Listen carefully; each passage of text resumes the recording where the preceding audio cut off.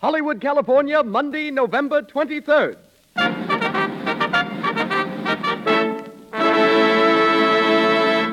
The Lux Radio Theater presents Paul Muni in the story of Louis Pasteur with Fritz Leiber and Crawford Kent.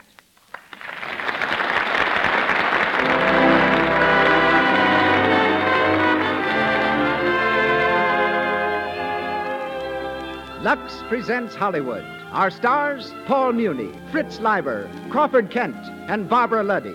Our guests, Adrian, Hollywood's most noted designer, and William K. Howard, director. Our producer, Cecil B. DeMille. Our conductor, Louis Silvers. The makers of Lux Flakes, together with our stars and guests, welcome you all to another hour in the Lux Radio Theater.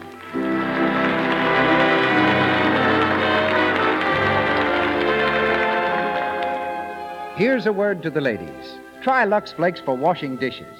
Ordinary soaps often dry your skin, making it rough and red and making the nails brittle. Lux Flakes contain no harmful alkali. They protect the natural oil in your skin, safeguard your manicure, and give your hands beauty care right in the dishpan. Lux Flakes are just as good for washing dishes as for washing fine fabrics, and that's saying a lot. And now it's time to hear from our producer. Ladies and gentlemen, Mr. Cecil B. DeMille.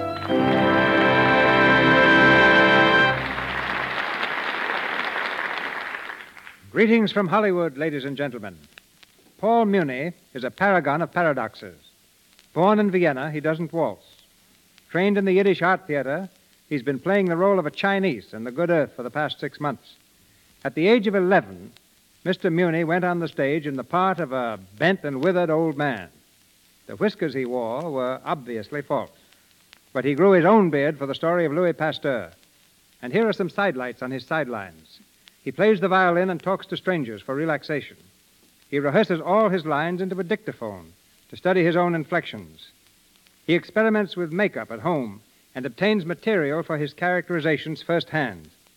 In other words, if he's playing the part of a Chinese, he spends a great deal of his time in the Chinese Quarter. And if he's to be a gangster on the screen, he mingles with the gangster element.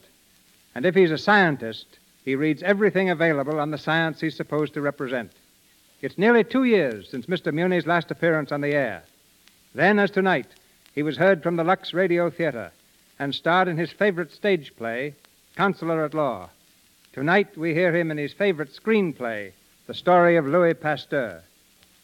The part of Dr. Charbonnet is played by the same distinguished performer who enacted it on the screen, Mr. Fritz Leiber. Crawford Kent will be heard as Dr. Radice. Louis Silvers raises his baton to start the music as the Lux Radio Theater presents the story of Louis Pasteur, starring Paul Muni.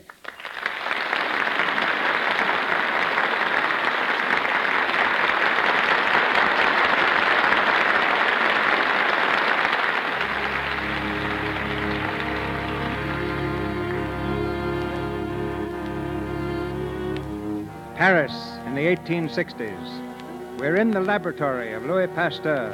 The long, sparsely furnished room is lined with deep shadows. Along the walls stand crates of guinea pigs and squeaking mice, and in the center, a crudely built table is littered with twisted test tubes and cauldrons. It's early evening. Under the garish light of an overhanging lamp, Pasteur leans over his microscope, his eyes glued to the black cylinder. His wife enters the room and stands for a moment watching him. Louis. Louis, Yes? haven't you worked long enough? Aren't you tired? Tired? You've been here all day since early this morning. I know. Roux, Yes? have you finished with those slides? In a moment, monsieur. Hurry them along. Louis, I brought the newspaper for you. Newspaper? What do I want There's with something in it you should know. Dr. Frederick is dead. it? Dead? He was killed. Shot. Who did it? The husband of one of his patients. Listen. When asked by the magistrate why he had killed Dr. Frederick, the man shouted, "He killed my wife with his dirty hands. He gave her fever, childbed fever." Then the prisoner produced a pamphlet which read, "Doctors, surgeons, wash your hands. Boil your instruments. Microbes cause disease." The pamphlet was signed, Louis Pasteur. My pamphlet. Louis, don't you know what it means? They're blaming you for the death of Dr. Frederick. Nonsense. They are. Dr. Charbonnet, Dr. Radis, all of them. They call you a murderer, a menace to science. And they are a menace to humanity. If they should appeal to the Emperor... Let them. The Emperor's no fool. Look at the facts, Marie. 3 out of every 10 mothers today die in childbirth. Why? Because our learned physicians are too pig-headed to realize that germs have the power to invade the bloodstream and cause disease. But, Louis, you tell them to wash their hands, boil their instruments. Still, you can't be sure. You haven't found the germ. But I will. I will. Papa, Oh, what is it, Annette? a letter for Papa. A messenger brought in the carriage. There were 2 soldiers with him. Louis. Give me the letter. It's from the Emperor. The Emperor? Then it's just as I thought. Charbonnet and Radis have gone to him. Quiet, my dear. It's not as you thought. Listen to this. At the request of the court chamberlain and the command of His Majesty Napoleon III, you are invited to a reception at the palace. Oh, Louis. A carriage will be sent for you at 8 o'clock next Thursday. A reception at the palace. Louis, what an honor. It is my chance, Marie.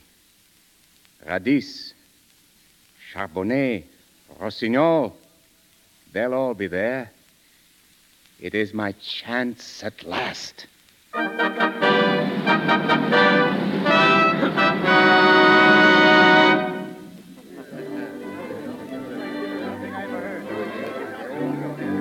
Your Majesty, this man Pasteur is not even a doctor.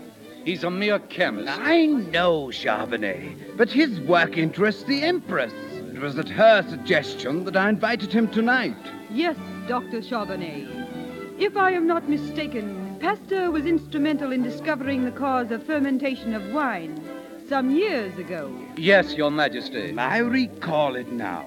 He claimed to have discovered little animals in it, infinitesimal beasts. And he still does, sire.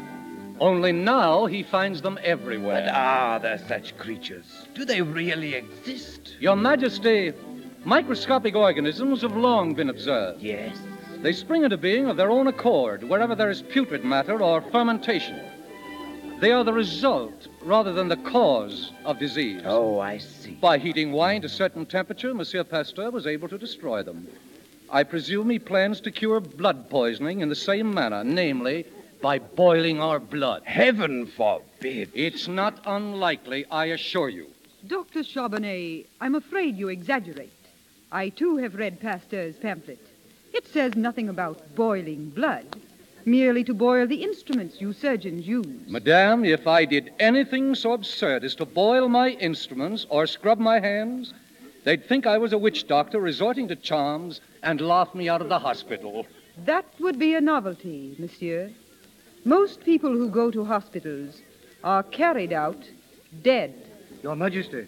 What is it? Monsieur Louis Pasteur has arrived, Your Majesty. Oh, yes. Show him to the East Room and ask him to wait for me there. Yes, Your Majesty.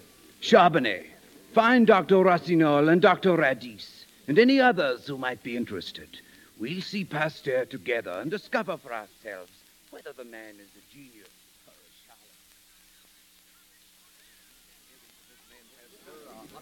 charlatan. Impossible. I refuse to believe it. One moment, Dr. Radis. Pasteur, will you please tell us precisely what you mean? I will, sire. The hospitals of Paris are pest houses. There's scarcely a doctor in the city who's not carrying death on his hands and on his instruments. Because of microbes, monsieur? Your private menagerie of invisible beasts? Exactly. Dr. Charbonnet could see them for himself if he took the trouble to use his microscope. He could watch them multiply into murderous millions. They breed in filth. They may start from the gutters of Paris tonight and by tomorrow claim some mother from this very court. Preposterous to think that a human being could be destroyed by an animal 10,000 times smaller than a flea. It's as though an army of ants should destroy Your Majesty's empire. Listen. A young woman died here tonight. The wife of the coachman who brought me. She was your patient, Charbonnet. A victim of your bigotry. You dare? You accuse me? But that isn't the end. The woman who attended her, your nurse, will carry the infection to your next and more illustrious patient, the Comtesse Gabrielle de Villefort. Your Majesty. Stop! I've had enough. You should know better, Pasteur. The Comtesse Gabrielle is Her Majesty's sister. I regret, sire, but death knows no rank. Silence! In the preservation of wine and beer, you have been of service to France. We appreciate it. In the future, you will confine your work to that field or suffer my displeasure. That will be all. Your Majesty. That will be all, Pasteur. Good night, Your Majesty.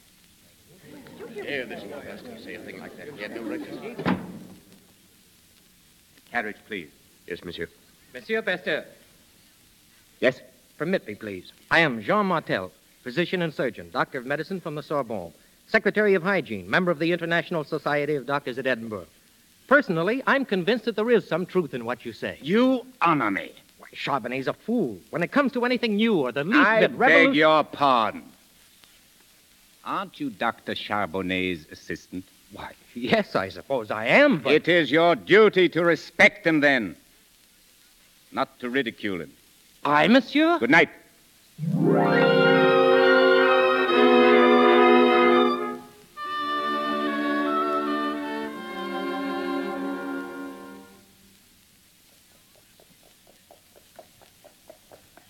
Mama, he's coming. I hear his carriage in the street. Quick, Annette. Run and open the door for him. Yes, Mama.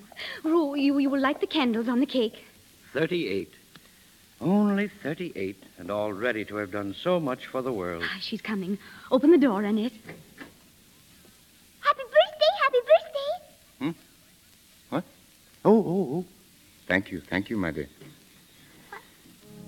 What's the matter, Papa? Louis, Yes? is anything wrong? You'll have to pack, Marie. We're leaving Paris tomorrow. Tomorrow?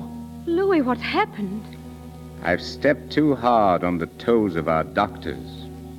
I've insulted the Academy of Medicine. They forbid me to work on human diseases.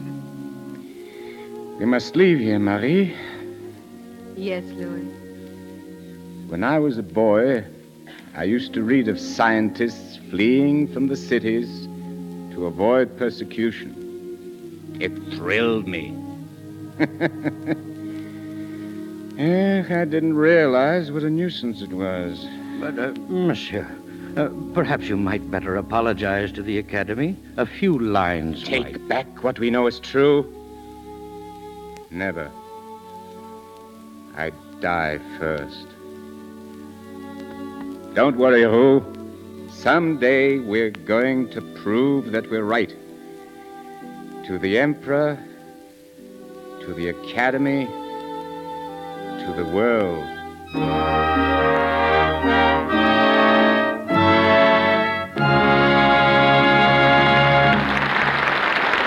In a moment, we will continue with the Lux Radio Theater presentation of Louis Pasteur, starring Paul Muni. But now we're going to the stockroom of Columbia's wardrobe department on Gower Street. A seamstress is taking one of her new assistants through the department, showing how and where the dresses and coats are kept. Now, over here are Irene Dunn's dresses. These are the ones she wore in Theodora Goes Wild. We might as well take the pink one out. It's got to be washed before we make it over for another picture. Washed? Why, can you wash a dress like that? Oh, yes. They were 15 days making that particular scene. And I know that dress has been washed at least 3 times. Well, I didn't believe you could wash that kind of material. Oh, my, yes. It washes beautifully in Lux Flakes. Of course, we wouldn't risk it in anything else. You see, these clothes are worth a lot of money, and we can't take chances. They've made Lux a rule here in the wardrobe department. You better keep that in mind, too. Always see that there's plenty of Lux. Now, on this side over here... All the big Hollywood studios use Lux Flakes for washing fine fabrics because they've discovered it's the sure, safe way to keep them looking like new. Lux contains no harmful alkali, and with Lux, there's no harsh cake soap rubbing. Even the sheerest materials that are safe in water alone you can put into gentle Lux suds with perfect assurance. Try it for all your precious washables, your silks, rayons, woolens, and fine cottons. You will love the way they come out of Lux, clean, fresh, and brand new looking. And once again, Mr. DeMille.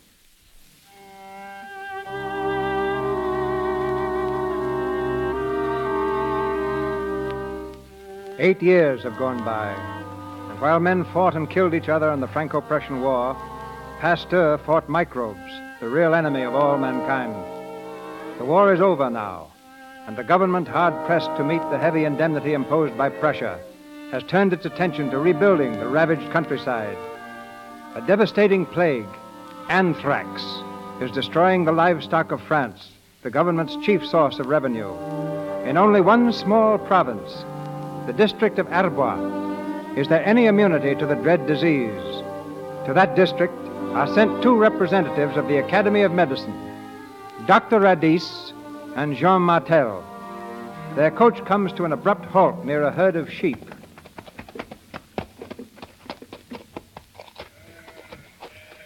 Look at that herd, Dr. Radis. They seem to be healthy enough. Luck, that's all. Pure luck. These fields have become immune. Yes, but how? Why? Oh, my dear Martel, such questions are beyond the scope of science. When you ask me how or why, I must refer you to the theologians. Thanks. I'll ask at this farmhouse first. Well, Martel, don't waste your time. Asking questions is never a waste of time. Oh, but my dear fellow... Radis, the future of France. Our whole financial structure lies in the health of our livestock. If we're to meet our indemnity, we must have a source of income. Oh, good morning, monsieur. Oh, good morning. Good morning. I'm sorry to intrude upon you. I'm Dr. Jean Martel. This gentleman is Dr. Radis. We were sent here by President Thiers to discover, if possible, why your sheep have escaped the plague. Oh, you're quite welcome. My name is Annette. Annette Pasteur. I'm sure Father will be delighted to see you.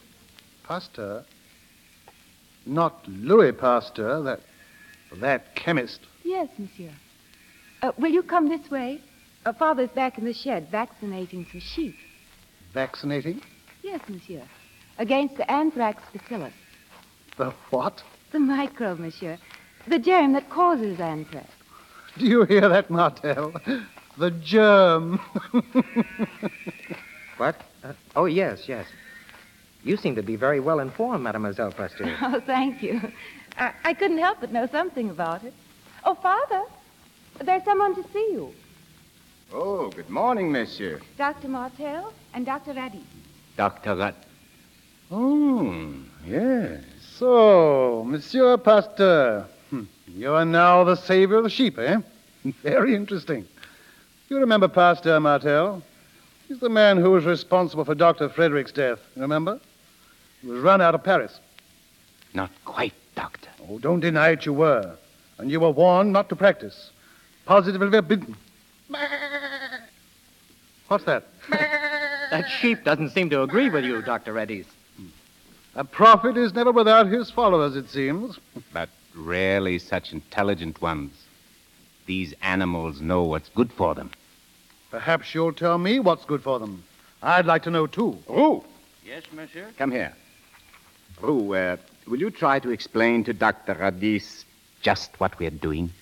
He's a member of the Academy of Medicine, so you'll have to use very simple language. We are convinced, Dr. Radis, after 8 years of experimenting, that this vaccine, when injected into the animal, will set up an immunity. Ridiculous. It would take 80 years to convince me. 80? Aren't you a bit optimistic? Well, the simple truth of the matter is that your fields are immune. It's impossible for sheep to be stricken in this neighborhood. And when I make my report to the Agricultural Board, I'm going to advise that all healthy cattle be moved to this district. No, you can't do that. I tell you, these fields are reeking with contagion. They'll die by the thousands. Bah! Oh, come along, Martel. I've heard enough. Dr. Radis. Well, are you coming? No. I'm going to stay. Very well. Get on. Still disobeying your superiors, eh, Dr. Martel? Why, I didn't think you remembered me. At the palace. The night I told the Emperor Comtesse de Villefort would die. You were right. She did die. Charbonnet's never forgiven you. It's a pity. May I ask why you want to stay? I'm no longer an idle courtier, monsieur. I work for the government. My job is to help the farmers of France. So, well, if you don't mind, I'd like to work with you, monsieur. Annette, Yes. come here, dear.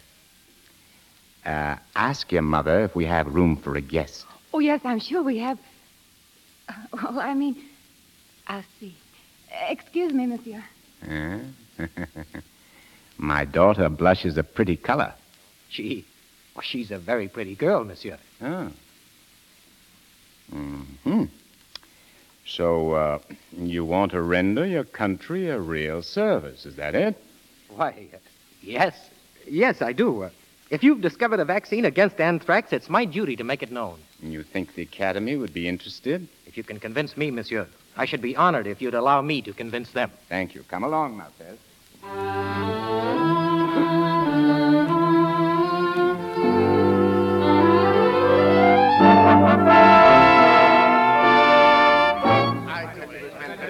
Perfectly ridiculous. Anthrax is incurable and unpreventable. Order, gentlemen, order. May continue, Dr. Martel. Thank you. Gentlemen, I have seen with my own eyes what Pasteur can do, and has done for the cattle of Verbois. We, on the other hand, members of the Academy of Medicine, have contributed nothing in the fight against anthrax. Then, in heaven's name, why don't we listen to a man who has? I agree. If someone's got a cure for anthrax, I want to know about it. So do I. Will the visitors in the gallery please refrain from talking? Mr. Chairman. Dr. Redis has the floor. Thank you. I have only one question to raise, and that is this. Whether Dr. Martel's purpose here is to further the cause of science or the cause of love. Personally, I'm inclined to the latter view. For having met Monsieur Pasteur's amiable daughter, I can hardly blame our young colleague for wanting to become his son-in-law. That's a lie. I'm here because I think Pasteur is right. I know he's right. Mr. Chair. The chair recognizes Dr. Rossignol. Dr. Rossignol. Friends, colleagues, in my laboratory, I have found that I can produce anthrax in healthy sheep by injecting into their veins the dark, poisonous blood of an animal already affected. This treatment invariably results in death. I should like, therefore, to propose an experiment that would rid us once and for all of this medical mountebank Louis Pasteur. Well, what's your plan? Gentlemen, let us take 50 normal, healthy sheep, 25 of which will be vaccinated by Monsieur Pasteur. The other 25 will remain as they are. I shall then infect all 50 sheep with anthrax by the method I have just explained. And I defy any man or any vaccine to save a one of them. Yes, Bravo. That would be a fool to do it. Why, he wouldn't dare. Mr. Chairman, Dr. Charbonnet. I agree with Dr. Rossignol's experiment. We all agree. And we dare Dr. Martel or Louis Pasteur to try it. We dare him. Monsieur, I accept. Are you Louis Pasteur? I am. I've enjoyed listening to your discussion from the gallery here. And I repeat, I accept your challenge, Dr. Charbonnet.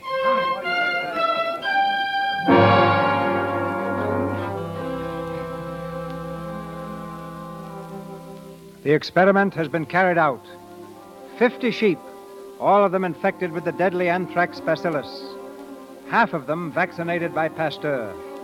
Will Pasteur's sheep live? Will the vaccine immunize them against anthrax? From all the world over come scientists to witness the experiment. They mingle with the peasants in the fields at Arbois. Suddenly a cry goes up. The unvaccinated sheep are dead. Then another cry, which heralds the success of the experiment. Pasteur's sheep are alive. They have resisted the disease. Anthrax has been conquered.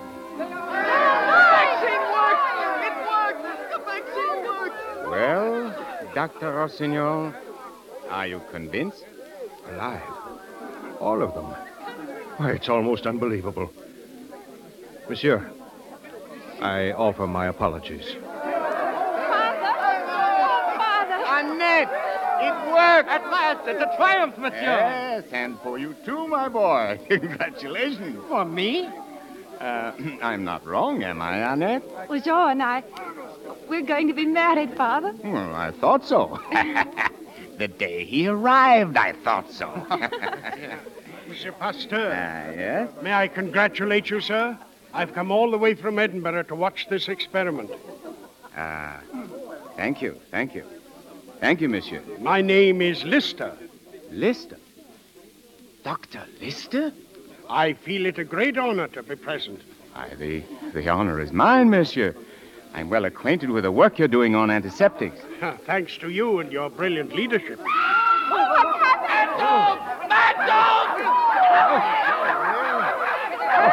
It's a dog.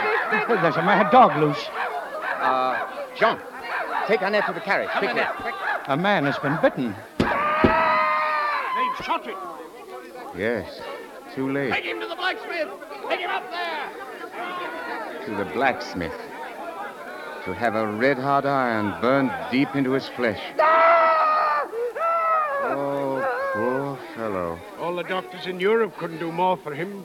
If he doesn't get rabies, even after the cauterization, he'll be very lucky. To die of rabies. And yet, there must be a way, a cure.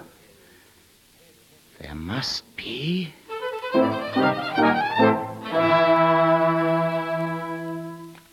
Louis, please sit still and eat your dinner. It's after 11 and you haven't had a bite to eat all day. But they're waiting for me in the laboratory. We're working, my dear. Let them wait. Look, I have a letter for you. It came by special post from England. From Dr. Lister. Let me see her. Not until you've eaten. Oh, but it's important, Marie. I must know what it says. Very well. I'll read it to you. Dear sir, my observations lead me to believe that you are a scoundrel. What? I am told that in the year you've been in Paris, you've become a slave driver to your assistants, that you neglect your wife, abuse your family. Come, Marie. This is no time to joke.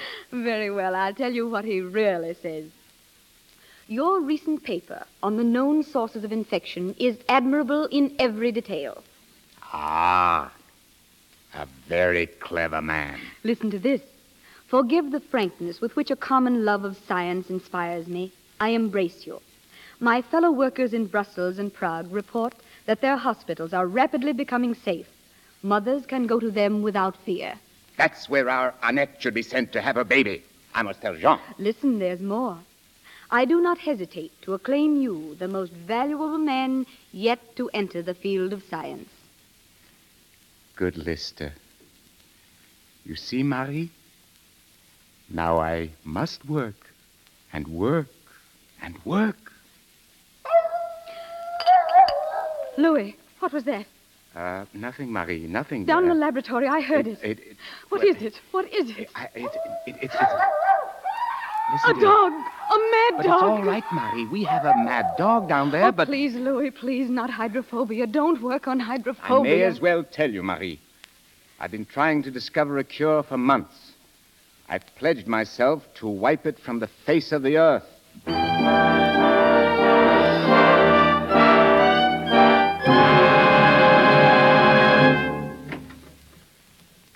Come in, gentlemen. Come in. Thank you, Dr. Pasteur. Thank you. I'm afraid I haven't enough chairs. There's a fine little need for them in my laboratory. Monsieur.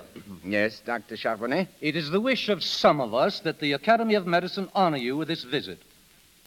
Honor me? To be brief, Dr. Sarnoff has been reading your recent statements in the journal promising a cure for rabies. The press takes liberties, Doctor.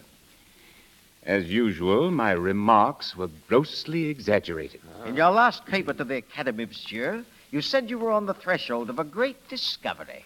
Yes? Might I inquire if you have crossed that threshold?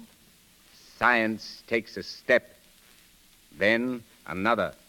Then it stops and reflects before taking a third. Go on, please. Step by step, messieurs, I'm reaching the ultimate conclusion that microbes are the cause of all disease. Microbes? Oh, couldn't be. be. If you men are still skeptical, if germs are still a myth to you, then listen. In my hand, in this little test tube, I hold enough rabies virus to wipe out a city. May I see that test tube, monsieur? If you wish. Thank you. But be careful. Why? You have the tiniest scratch on your hand. A scratch? Suppose I make one on my arm with my penknife. What are you doing? No. And suppose I rub this so-called virus into the open wound, like this. Stop him! Stop him! Charbonnet! We shall see whether germs cause disease. All I want now is to have you predict the hour of my death.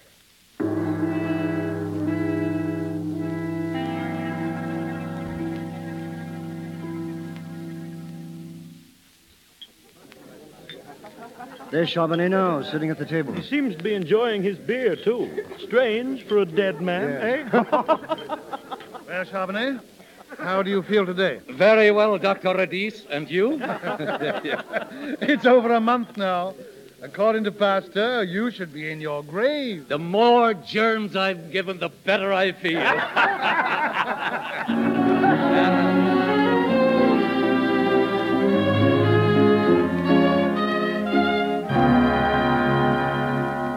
Pasteur, I've come to warn you about Charbonnet. You can't afford to be made ridiculous. The work you're doing is too important. I wish it were important, but it isn't. Yes, but well, you seemed so confident the day we were here. I still am. Every animal that was vaccinated with the contents of that test tube died, except Charbonnet. For some reason, he was able to resist the disease. Why, I don't know. Are you sure it was the same tube? Positive. It was the only specimen I had. You may have let it stand too long. You told me once that germs grow weaker, less virulent with age. Wait. It might be. Come into the laboratory. Oh, Marcel. Monsieur? Oh. How old was that virus when Charbonnet rubbed it into his arm? 14 days. And when was it last used on a rabbit, Martel? Why, about a week before, I believe. A week? Are you sure? Wait a minute, wait. Here's the record. 9 days, to be exact. There's your answer, Rossignol. There it is. It must be. It's the only conceivable explanation. Well, do you think by allowing the virus to AIDS that you were able to render it harmless? Not harmless, but weak. Weak enough for the system to overcome. Well, even if that's true, it won't help you any. When a man's bitten, he gets the germ full strength. Precisely. But suppose we start with a 14-day-old virus that's no longer deadly. Suppose we inject it into a healthy animal, and day by day, as nature builds up his resistance, we increase the doses with stronger, fresher samples until he's able to withstand the actual disease as we find it in the world at large. Would he not then be immune? No, impossible. It would never work. If the first injection didn't kill him, the second would, or the third. Martel. Yes, monsieur. Where are those tubes you've been preparing? Right here. They're all in order. Each one is dated. Here we are. 14 days. How many dogs have we left? 10. Are they well? Healthy? In perfect condition. They've never been exposed. Give them hydrophobia. Monsieur. What? Give them hydrophobia.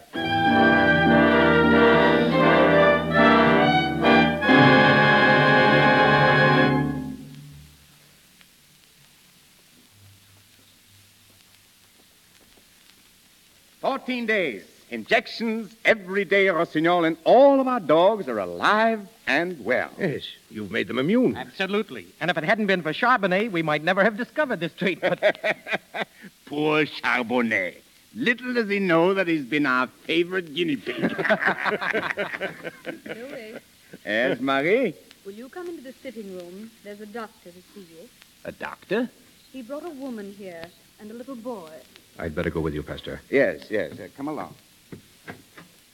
Oh, Mother. Oh, hush, dear. Good evening, Monsieur Pasteur. Yes? This is Dr. Rossignol. Good evening, Doctor. I'm Dr. Pfeiffer. I apologize for not giving notice, but we've come all the way from Alsace. This is Madame Meister. Her child is a patient of mine. My little boy. My little Joseph. Good evening, Joseph. Good evening, monsieur. The boy was bitten. I've done all I could, but that isn't very much. Should he develop Oh, you hydrophobia, can help him. They told us you could. Give me your hand, little fellow.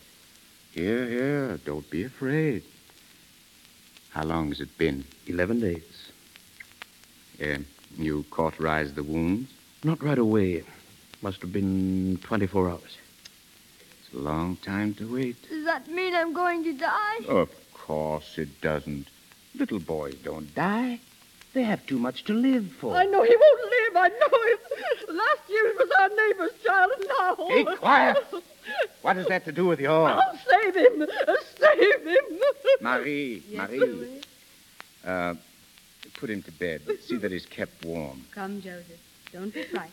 We'll go upstairs, shall we? Thank you. This way, Madame Meister. Is there anything you can do, monsieur? I don't know. I'm just experimenting. I have hopes, but I don't know. You're quite sure the dog was rabid, Dr. Pfeiffer? Beyond a doubt. I made the test myself. The first symptoms shouldn't appear for at least 2 weeks. We might have time to produce an immunity. Monsieur, I implore you, Don't if this... misunderstand me. My treatment has saved dogs, 10 of them. But I haven't the faintest notion what effect it would have upon a human being. If I failed, it would mean prison. Perhaps the guillotine. Since death is the only alternative for the boy, I'd be willing to try anything. Wouldn't you, Dr. Rossignol? No, I'm sorry. I can't agree. Much as I admire Pasteur's accomplishments, nevertheless, where human life is at stake, I'd hesitate a long while before going contrary to the best medical knowledge. Which, in the case of hydrophobia, is to let the patient die. We do what we can. We administer drugs and sedatives. Is there a single cure on rat? I'm not arguing for it. I'm merely pointing out what the accepted treatment happens to be. To embark upon a new course is always dangerous from a professional point of view and would be doubly so for Monsieur Pasteur, who is not a doctor and could expect no support from the medical profession. But in this For case... his sake, therefore, I strongly advise that nothing irregular be attempted. Good evening, gentlemen. Monsieur Pasteur, you're not going to listen to him, are you? A dog is one thing, but a human life, I don't know. Well, if you change your mind, don't hesitate to call me.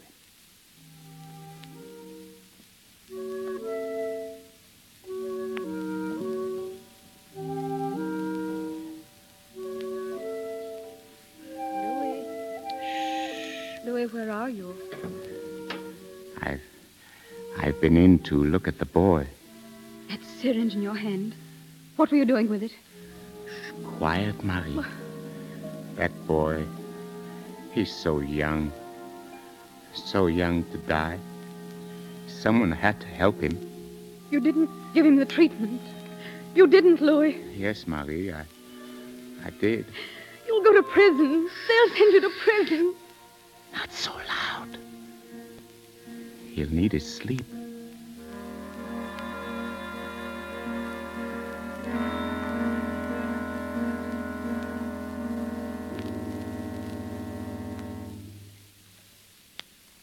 We pause for station identification.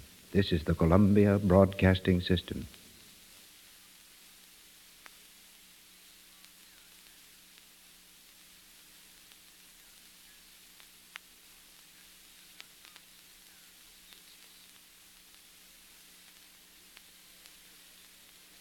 Paul Muni resumes the story of Louis Pasteur shortly.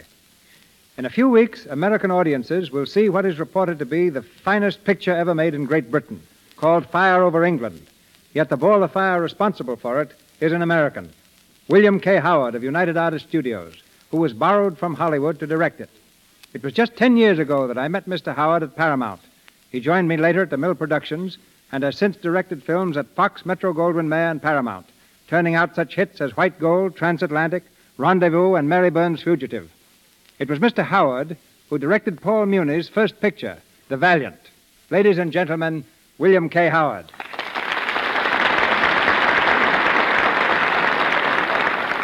Thank you, Mr. DeMille, thank you. May I tell you how happy I am to meet you again and to appear on the same program with you and Mr. Muni?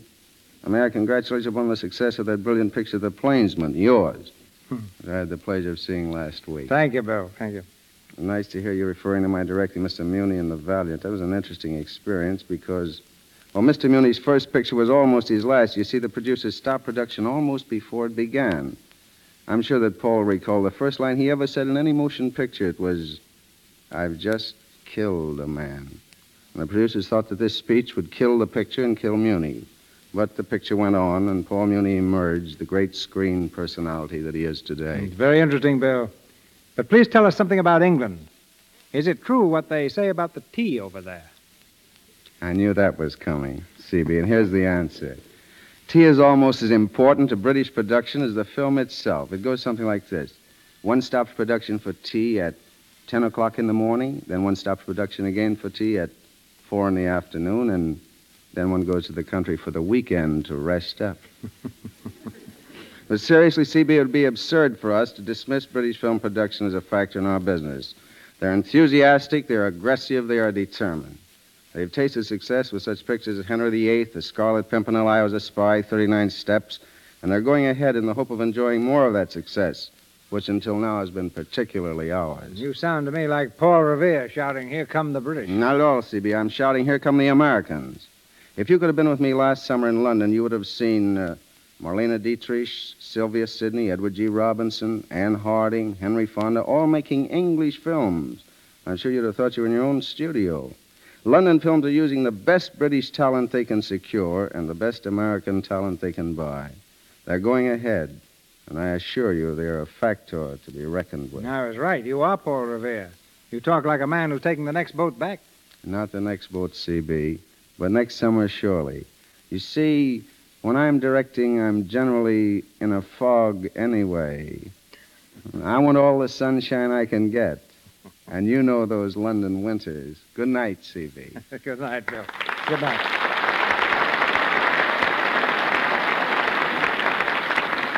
Back to the story of Louis Pasteur, starring Paul Muni.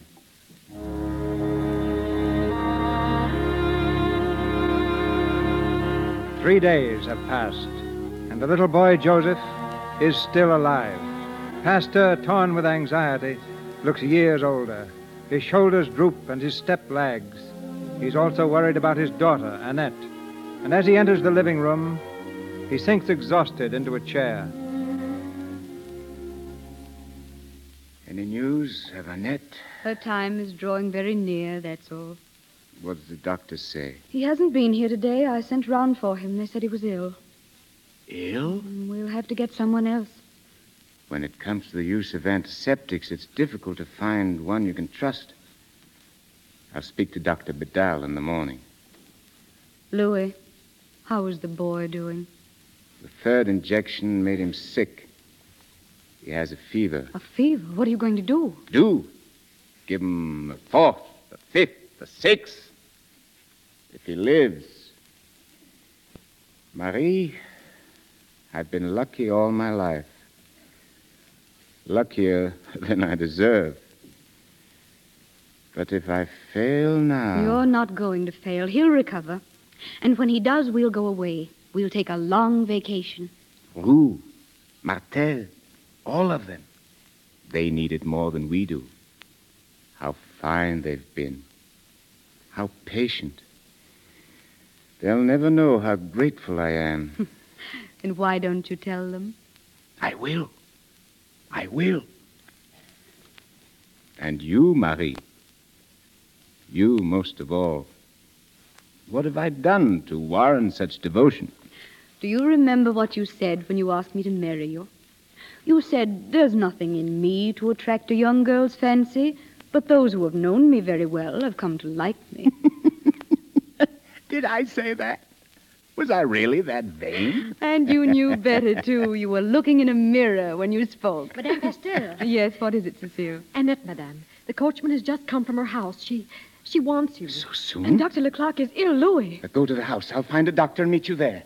Hurry, Marie.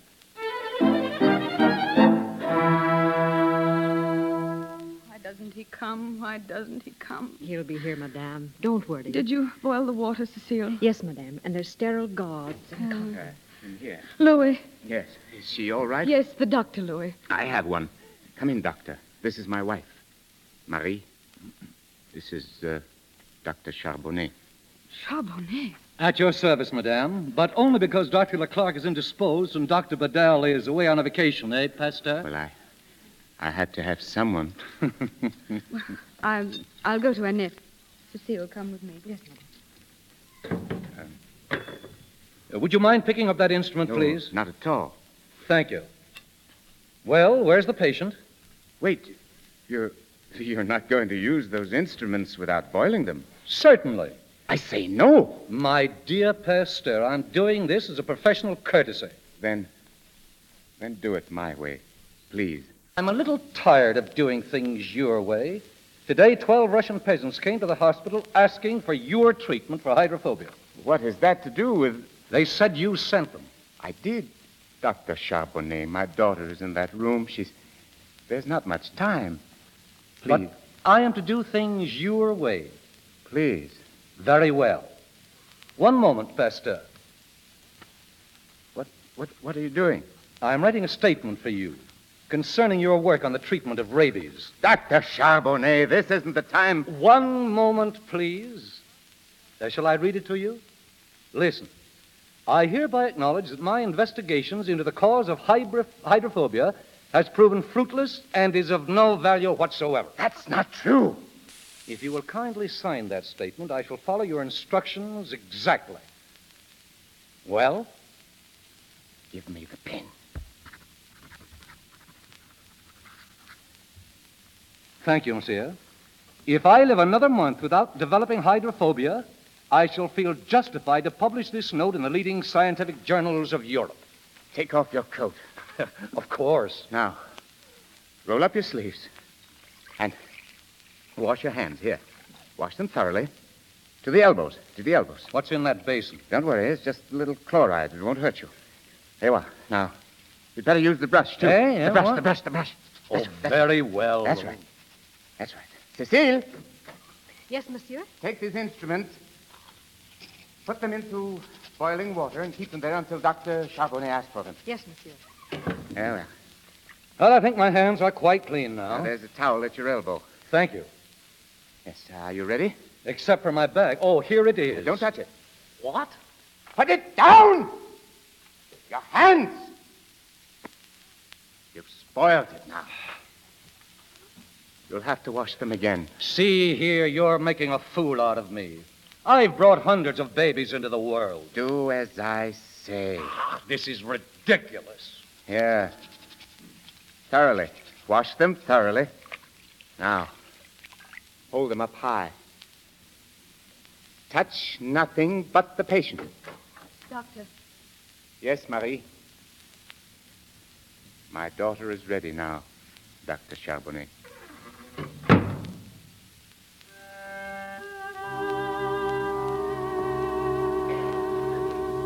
Louis, are you asleep? We have a grandson. Do you hear? A grandson. Louis, wake up. Dr. Charbonnet, come here. Louis. What's the matter? My husband, he doesn't answer me. Quiet, please. What is it, Doctor? He's not... No.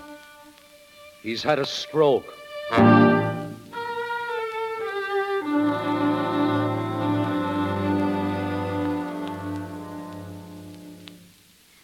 You see, Jean? He's opening his eyes. He'll be all right now. Marie, Yes, Louis. I'm here. my left side is paralyzed. Only slightly. It isn't serious. When did it happen? A few days ago. A few days? You were more tired than anything else. I have no fear of death, Marie. No fear.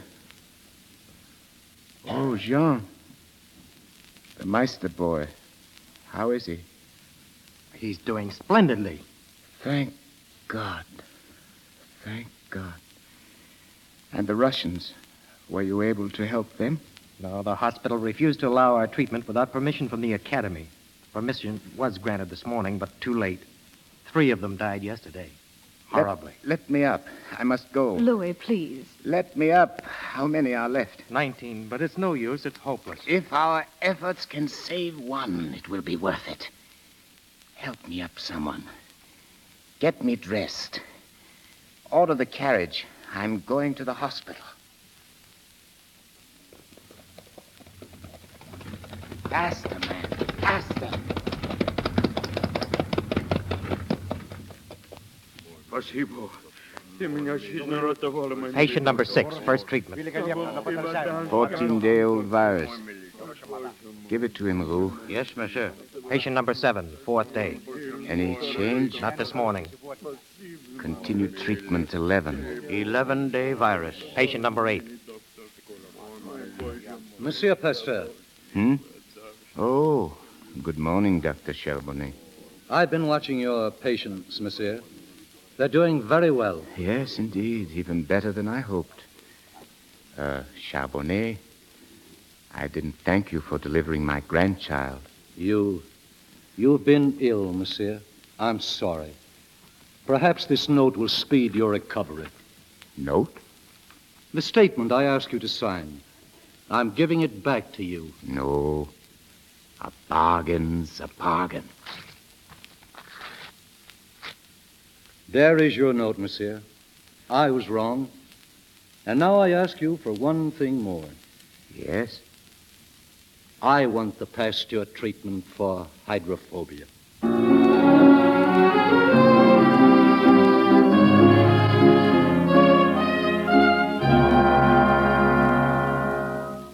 How is Monsieur Pasteur today? Oh, I don't know, Jean. He's so tired. He seems to have lost all interest. Did you tell him about the meeting at the academy tonight? No, but he won't go. He doesn't care very much. But they're about... expecting him. I know. Yes, I know. Tell him someone's going to refute his theories. He'll care about that. Perhaps. Where is he? In the living room with Joseph. I'd better see him. Joseph's mother's here to take him home. I'll wait at the academy. Louis, Madame Meister's waiting. One moment. Well, Joseph, you're going home. Yes, monsieur. Thank you. Come here. Can you write? Yes, sir. Would you like to write to me?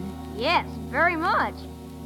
Then let me hear from you every month, won't you? Yes, monsieur. Now, don't forget. I'll be looking for your letter. Goodbye, Joseph. Goodbye. Goodbye, Madame Pasteur. Goodbye, dear. Well, I never thought he'd leave here alive, Louis. thank God that he did. Oh, by the way, Louis, Rue just told me that a foreign scientist is giving a lecture at the academy this afternoon. He claims to have disproven your entire germ theory. What? Again? Who is he? What's his name? I don't know. Disprove my theory, eh? We've got to go. We'll see about that. Get your coat. We'll leave at once. At once. Come in, monsieur. You're just in time. They've arranged for you to sit on the platform. Courage, my dear. I'll be listening. This way, monsieur. Whom are they applauding? It's Dr. Lister from England. Lister? Lister to speak against me? Oh, here's the door leading to the platform. Now, your chair is over this way. Oh, what is it? Why, it's you. They're applauding you. Why, I don't understand. You said Lister... Well, there's no one speaking against your theory. Oh, here he is now. Monsieur Pasteur, I greet you in the name of humanity. Lister. Great Lister. Monsieur Pasteur, from His Majesty the Tsar of Russia, the Diamond Cross of the Order of St. Anne, with our profoundest gratitude.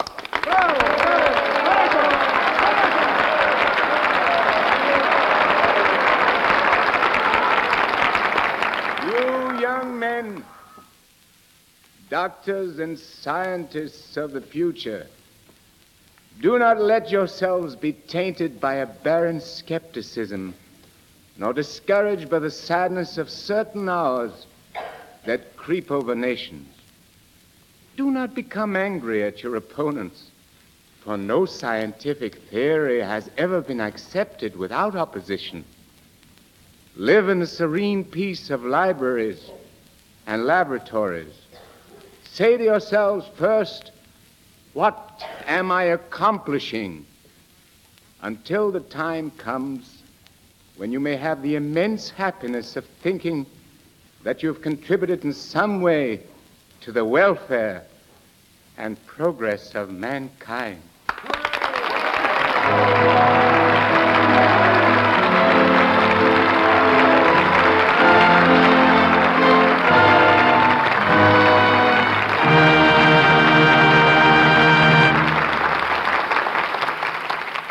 And so we end the last chapter of Louis Pasteur. Paul Muni, however, returns to us in a few moments. There sits a king in Hollywood whose scepter is a pencil and whose subjects are women the world over. His realm is fashion, and in this sphere, his name, like Abu Ben Adams, leads all the rest. I refer to Adrian. A few years ago, when I went to Metro-Goldwyn-Mayer, I brought 3 associates with me. Mitchell Lyson, now a Paramount director, Joel McRae, now a United Artists star, and Adrian. And there he's remained, dictating styles by designing clothes for such fashion pacers as Greta Garbo, Joan Crawford, Jeanette MacDonald, Myrna Loy, and Norma Shearer. Ladies and gentlemen, Adrian.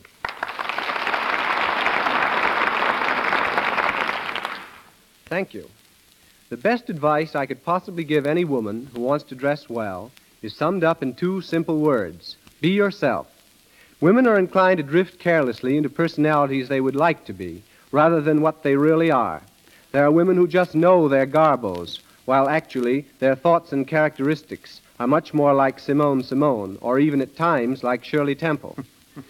You will never be well-dressed until the clothes you wear are the true reflection of your real self. Well, that's sound advice, Adrian. But how does a woman find her real self? By observing herself intelligently and by dropping all insincerity. Women have acquired many affectations through years of confused associations. When they can push all that aside, they will see themselves simply, they will dress simply, look smart, and be attractive. Is it your opinion, then, that women should not be influenced by what they see on the screen? Only if they're smart enough to realize that many gowns in motion pictures are designed solely for dramatic purposes and may be quite ridiculous in real life. Well, it's all very well to tell women that proper dress will do wonders for them. But suppose they don't have a great deal of money or a great deal of beauty. What then? Well, frankly, Mr. DeMille, a lack of money can be a distinct advantage. Women who must watch their budgets are much more apt to show better taste because their dresses must be more conservative for all-round wear. As for good looks, the women who lead fashion are rarely beauties. Girls like Joan Crawford, Greta Garbo, Carole Lombard, Kay Francis are not pretty from the accepted magazine cover standard, but they use their heads and are constantly doing the unexpected in their dress. The 3 most important pictures you've worked on recently, Adrian, are Parnell with Myrna Loy, Maytime with Jeanette MacDonald, and Camille with Greta Garbo. Do you expect these pictures to set any new style trends? Well, each is a costume film of about the same period. It may be that next spring you'll see ladies wearing bonnets like Garbo's, but they'll be dashing rather than prim. Dresses may have a bit of a bustle, and I wouldn't be surprised if shawls are worn next summer over evening gowns. I'm only guessing now, and that's a good signal to call a halt. I hope I've been as much help to the women in our audience as Lux Flakes are in protecting our wardrobe at MGM. Thank you. Good night, Adrian. Good night.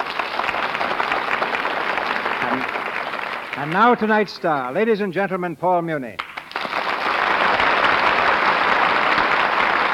Thank you, Mr. DeMille. There's no character I've enjoyed portraying more than that of Louis Pasteur.